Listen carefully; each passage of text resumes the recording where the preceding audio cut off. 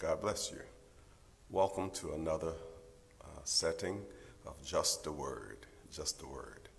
We're praying with you, praying for you, and believing God to bring you through in a great way. Today's gathering focuses on the Gospel of Mark, chapter 4, verses 35 through 41. Mark 4, 35 through 41.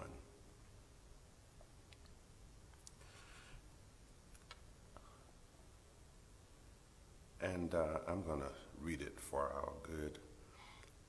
And the same day when the even was come, he saith unto them, Let us pass over to the other side.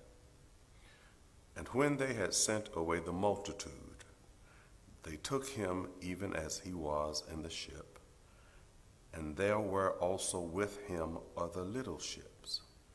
And there arose a great storm of wind, and the waves beat into the ship, so that it was now full. And he was in the hinder part of the ship, asleep on a pillow. And they awake him, and say unto him, Master, carest thou not that we perish? And he arose and rebuked the wind and said unto the sea, Peace, be still. The wind ceased, and there was a great calm.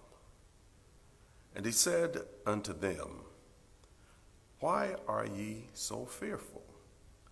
How is it that ye have no faith?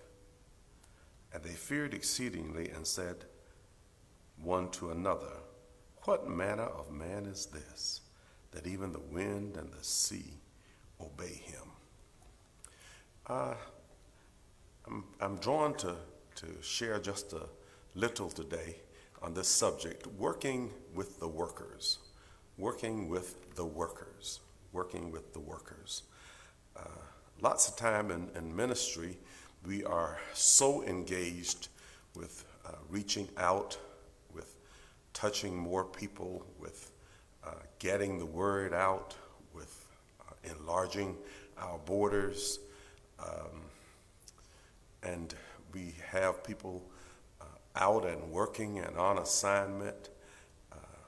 But we've got to make ourselves remember that workers need to be worked with also. Workers need to be worked with also. Jesus had spent the entire day ministering to multitudes, teaching principles to multitudes, making spiritual matters plain for multitudes. And at the end of a long and exhausting day, he says, let's slip to the other side of the lake for a respite, let's get away for a minute. And so they got in their ship according to the word, and other little ships or boats were around them. And as they got out into the sea, a storm arose. Well, it's not uncommon because of the geography there for the winds to come over the mountains and dip down into the sea and cause severe storms.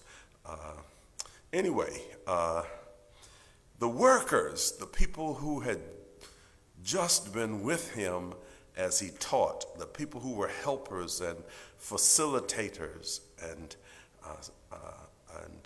stood with him in the midst of teaching multitudes, the workers, those who were closest with him, were in this boat. And when the storm arose, things got kind of serious in the natural. And the workers, in my opinion, as the storm got more fierce, the workers lost sight of their real destiny, the fulfillment of the cause of Jesus. And they got consumed in the moment. They got scared. Winds are blowing, waves are tossing, and the ship is full of water, and they're wondering, well, what's going on? So they lost sight. they lost sight of all that was ahead of them. I guess maybe they didn't even know all that was ahead of them. But they should have cued in to the attitude and the behavior of the master. Where is he? He's below deck on a pillow taking a nap. Of course, finding him there doesn't calm them down. As a matter of fact, they're kind of worried. Well, how can you sleep when all of this is going on? So after a full day's work, after dealing with multitudes of people, Jesus had to get up and work with the workers. He had to get up and bring peace and calm to the workers. And so he spoke to the winds. They stopped, and he spoke to the waves. They subsided. And then he asked them, what's going on? Why are you so fearful? I'm the same one who was on the shore with you. I'm the same one you've been traveling with, and you've seen miracles and you've seen great things happen. I'm that same one, and if I'm resting, you can rest. Because we're on a journey. I said we're going over to the other side, and we're in the middle of the water, so we're not at the other side yet. We obviously have to get to the other side because I've already spoken it. He worked with the workers. Why are you fearful? How is it that you have no faith? Lots of times we can be in the body of Christ, we can be in the church, we can have positions, and storms come, and we lose perspective.